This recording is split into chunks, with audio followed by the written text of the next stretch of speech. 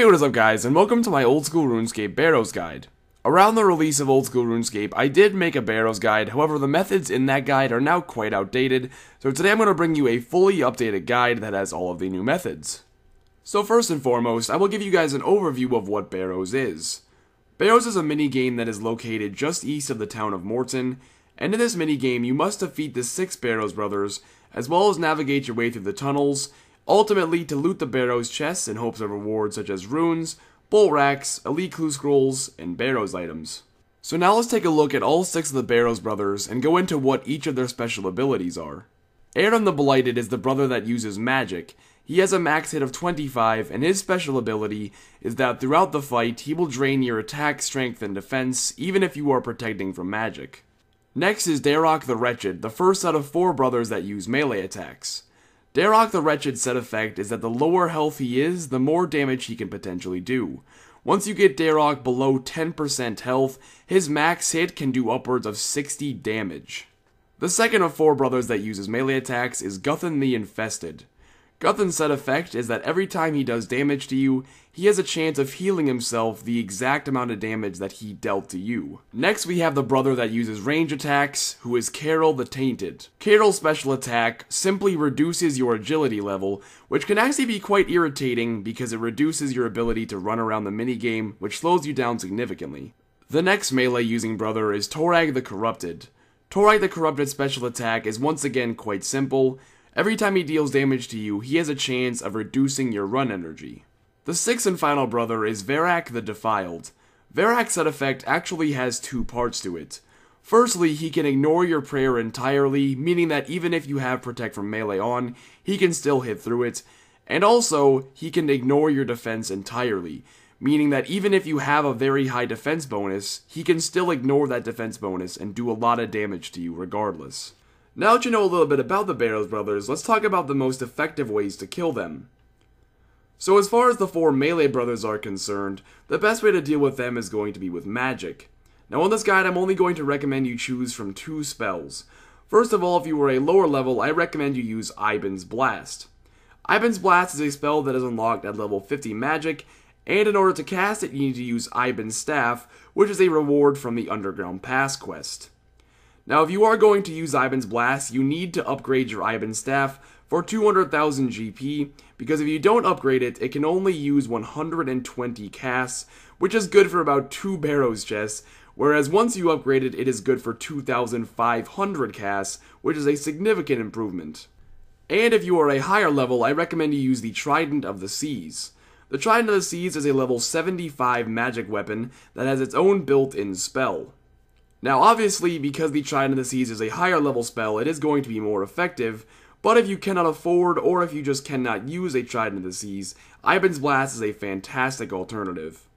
Now I know a popular recommendation in some Barrows guides is the Slayer Dart spell, however I highly recommend you do not use that spell for Barrows. If we take a look at the requirements of the spells, Slayer Dart requires you to have 55 Slayer for the Slayer Staff, as well as 50 magic for the spell.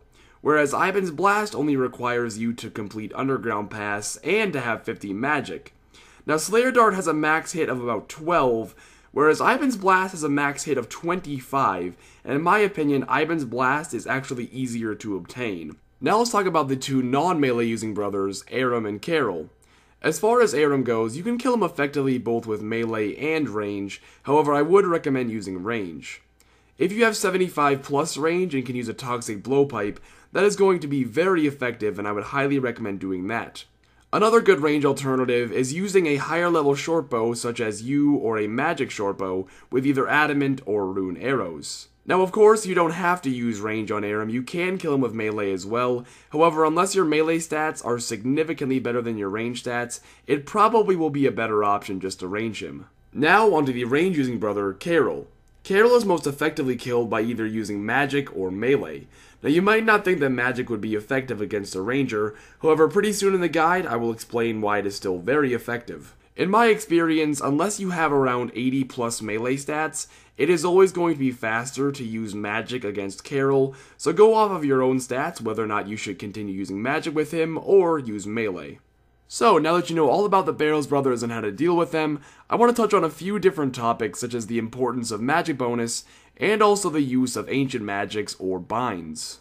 So, I'm sure that most of you have seen that people use magic at Barrows, but at the same time they wear melee armor, which makes their magic bonus extremely negative, and maybe you're wondering how that works. Well, basically, the 5 melee brothers, not counting Aram, have literally 0 magic defense. Now, Aram's a different story because he does use magic, that gives him quite a bit of magic defense. However, the other 5 brothers have absolutely no magic defense whatsoever. So despite the fact that your magic accuracy is extremely negative, you are still super accurate with your spells.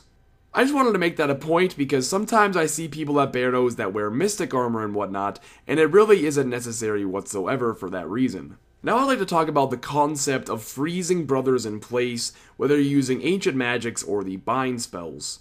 Now, one of the main costs of Barrows is using prayer potions. However, if you use the ice spells on the ancient spellbook, or the binding spells on the standard spellbook, you can actually freeze the melee brothers in place while you mage them, and you will not have to use prayer against them. Now, this is not necessary, but it can be very helpful with certain methods, which we'll get into later. Next, let's take a look at the best ways to get to Barrows, and the best places to bank afterwards. So, the first and by far the easiest way to get to Barrows is by using the Shades of Morton minigame teleport. Now, in order to use this method, you will have to have completed the Shades of Morton minigame. As you can see, all you need to do is go into your minigame tab and select Shades of Morton and click on teleport, and once you've done that, you will appear very close to Barrows in the middle of the town of Morton. From here, all you need to do is run a little bit south, and then run a bit east across the bridge and follow the path, and you will be at Barrows. The second method of getting to Barrows is going to make use of the Swamp Boat shortcut that is located in the middle of Mortmire Swamp. Now, the first way you can get to this shortcut is by going through the underground tunnel that is unlocked after the completion of the In Search of the Myrique quest. However, if you do not have that quest completed, you can also use the fairy ring code BKR. This will teleport you to a fairy ring that is very close to the boat. All you have to do is run a bit southeast from there and you can use the shortcut. Once you take the boat shortcut, you will appear at the edge of Morton, and you simply have to run east and then follow the path and you will be at Barrows. The third and final method of getting to Barrows is going to make use of the Mauritania Legs 3. Now, in order to get Mauritania Legs 3, you do need to complete at least the hard Mauritania achievement diaries. Once you've unlocked these legs, you can teleport to the town of Berg de Rod from them. Berg de Rod is located just south of Morton, so once you teleport with these legs, all you have to do is run a bit to the northeast and you will be on the path to Barrows.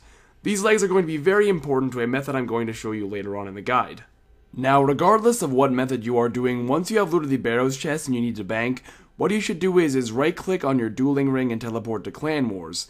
When you get to Clan Wars, you can then enter the white portal to recharge your stats. At that point, you can head back to Barrows using any of the methods that I just told you.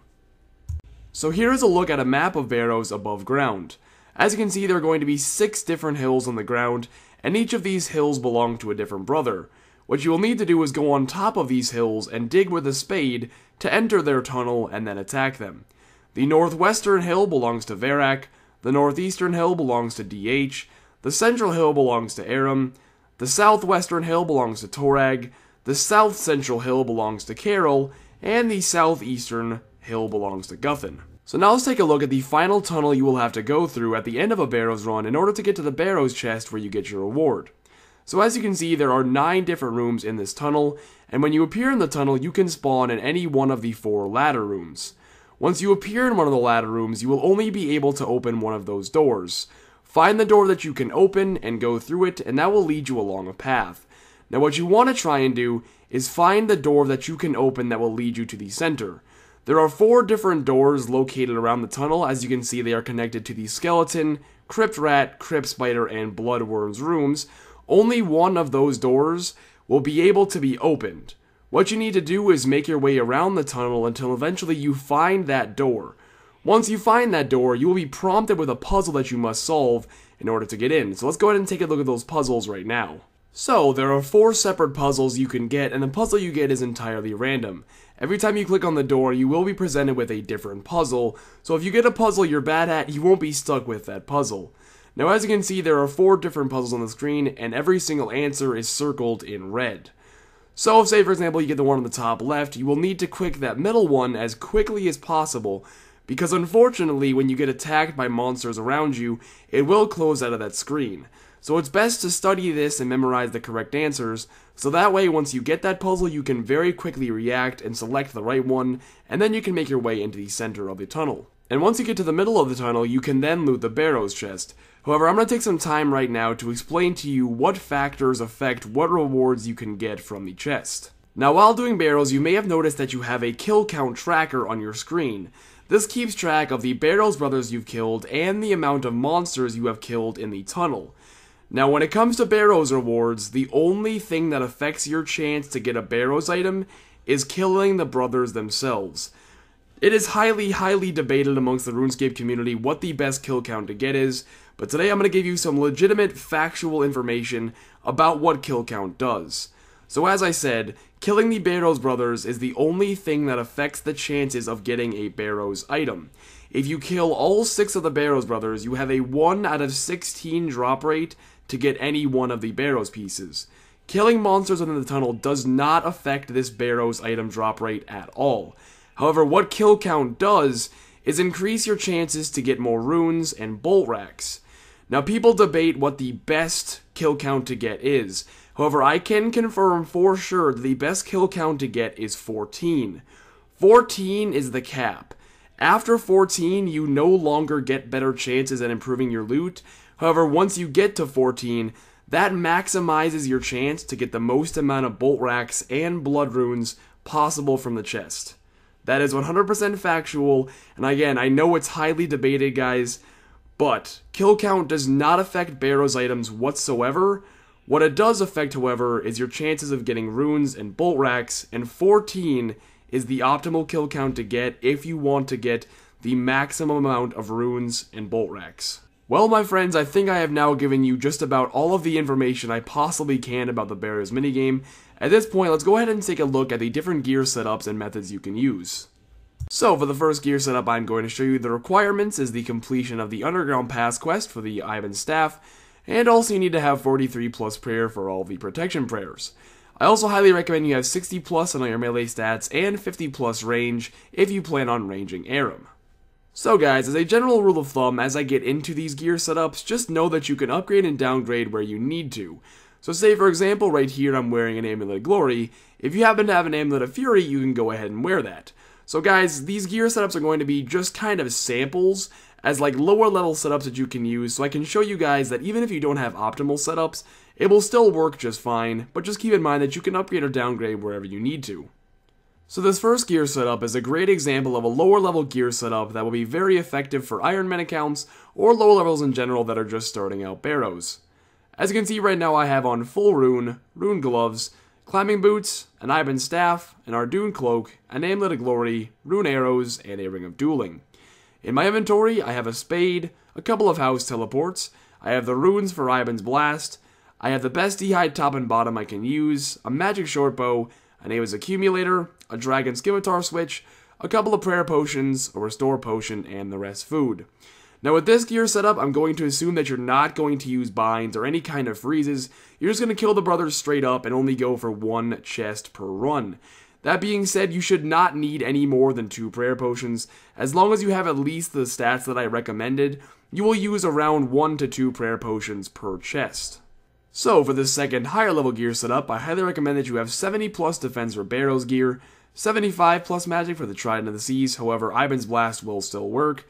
I also highly recommend that you have access to the Ancient Spellbook for the freezing spells, however once again Entangle or Snare will also work. So guys, the biggest difference between this gear setup and the other 2 gear setups is that with the low level setup and the speedrunning setup, you really are only going for 1 Barrows chest per Barrows run.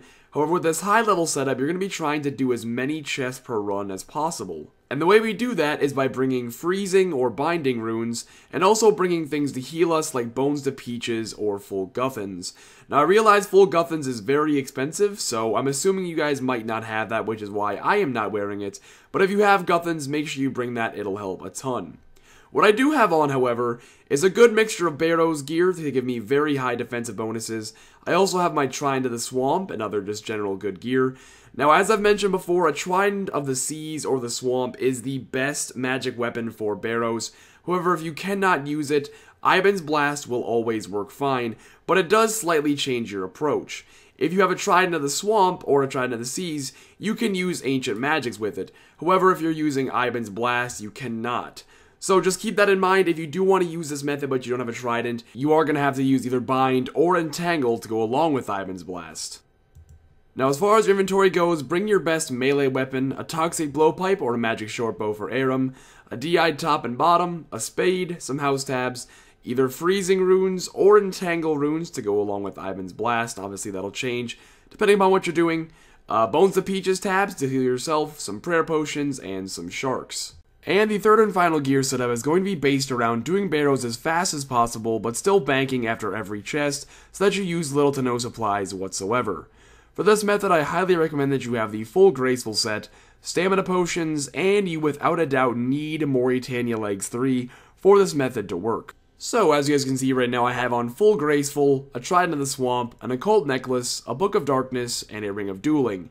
Now again, guys, the idea of doing this is minimizing your weight so you can run around as much as possible and complete the actual Barrows run as quickly as you can. So I'm wearing things like the Occult Necklace to boost my magic damage, just to speed up my Barrows kills that much faster.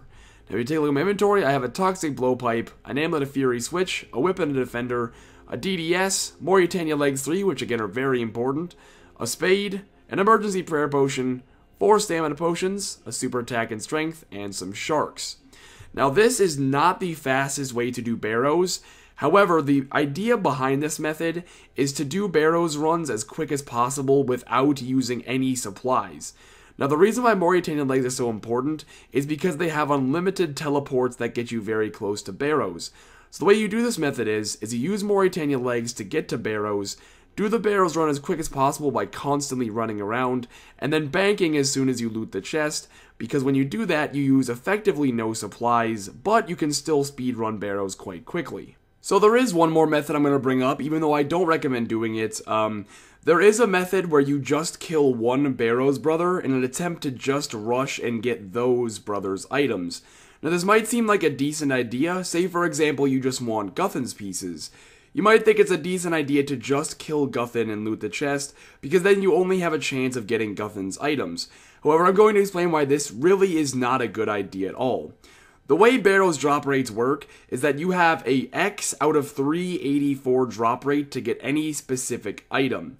Now because there are 4 items per brother, if you just kill Guthin, you are only going to have a 4 out of 384 drop rate, which equals 1 out of 96. So if you are only killing one brother, for example Guthin, you have a 1 out of 96 Barrows items drop rate.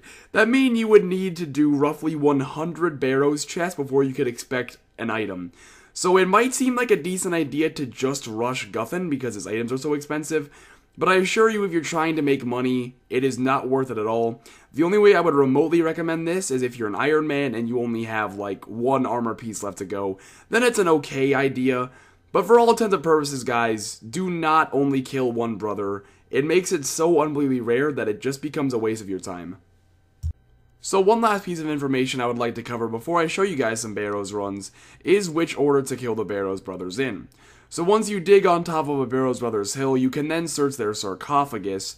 They will either spawn or you might potentially get the tunnel. Now 5 of the brothers will appear when you search, and 1 of them will give you an option to enter a tunnel. When you find the one that gives you the option to enter a tunnel, you need to save that one for last. Apart from that though, the order in which you kill the Barrows brothers doesn't particularly matter. However, I highly recommend you leave Aram for last. Aram throughout the fight will drain your stats, so unless you have restore potions, it's a very good idea to save Aram for last. Otherwise, you could potentially have to do the whole Barrows run with drained stats. Other than that though, I guess for my personal preference, I do DH, then Carol, then Varak, then Guthin, then Torag, and then lastly Aram. And obviously one of those will be my tunnel, but honestly, like I said, there really is no perfect order to kill them in. Just make sure you leave Aram for last. Well, now that I've talked your ear off for the past 20 minutes, it is time to actually do some barrows. Hopefully you guys have learned a lot throughout this guide and you can actually apply that knowledge to doing barrows chests on your own. However, some people are just straight up visual learners and learn the best if they just watch somebody else do it. So with that being said, I'm going to do one barrows run with each of the different gear setups, and I will stop and do some commentary here and there to add some more tips. Eyes in the sky, gazing far into the night. I raise my hand to the fire, but it's no use, 'cause you can't stop it from shining through. It's true, baby, let the light shine through. If you believe it's true, baby, won't you? Okay, so at this point I'm about to enter the tunnel. Now as you can see, my tunnel brother is Varrock, so I'm going to show you guys a quick way that you can actually safe spot a melee brother in the tunnels.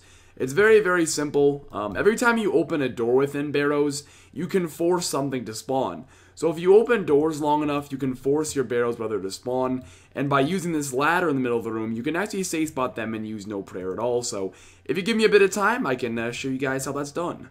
Now as you can see, I got Varrock to spawn on this side of the door, unfortunately, and I don't want him to be there. If you want him to go away, all you need to do is run away. If you run away far enough, he will actually disappear, so if he does spawn on the wrong side of the door, just run away a bit and he should disappear, and then you can keep trying. Okay, so that other side wasn't working for me, so I came over here and I got him to spawn. Now you might be thinking, well, there's no ladder here, how are you going to safe spot him?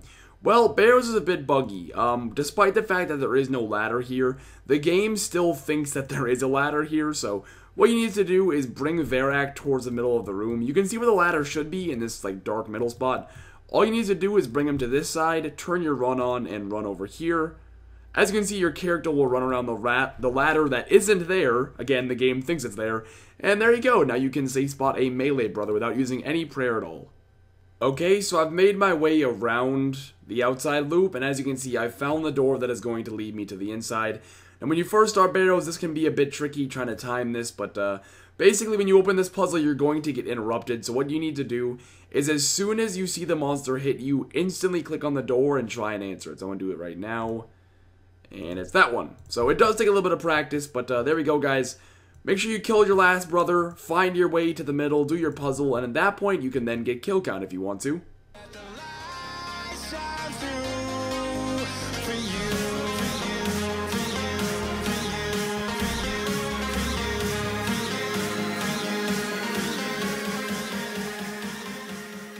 Alright, now on to the higher level method. It is going to be essentially the same as that first method, except now you won't use any prayer because you can freeze everything.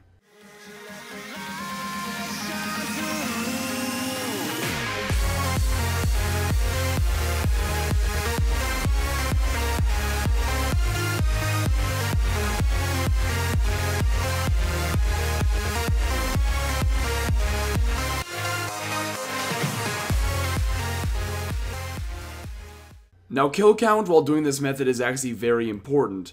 If you bring full Guthans, most of your healing from Guthans is going to be while you're killing these little guys. Now, if you do not happen to have full Guthans, but you did bring Bones to Peaches, be sure to drop some sharks while you're doing kill count. That way you can pick up the bones and use Bones to Peaches tabs to give yourself some free food, and you won't have to waste any sharks.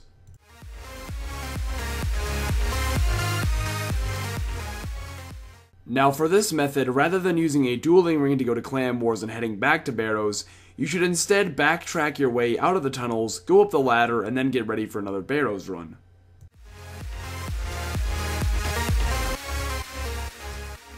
Well, time for the final method, which is the speedrunning method.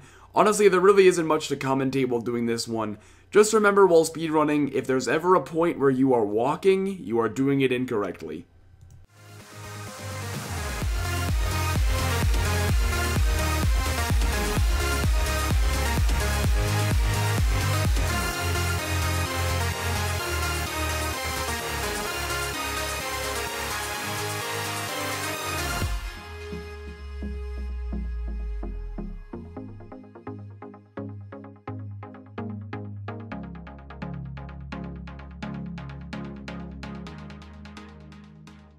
Well, my friends, that is going to be it for this guide. I know it was a long one, but then again, that's what I do. I make long guides. There was a lot of information to get in, so hopefully you guys learned a shit ton from this guide. If you did enjoy the guide or it helped you out, feel free to hit that like button. I'm sure, as you can imagine, these things take a very long time to make, so hopefully this guide helped you out. If you have any questions, feel free to leave a comment down below, and I will see you all later.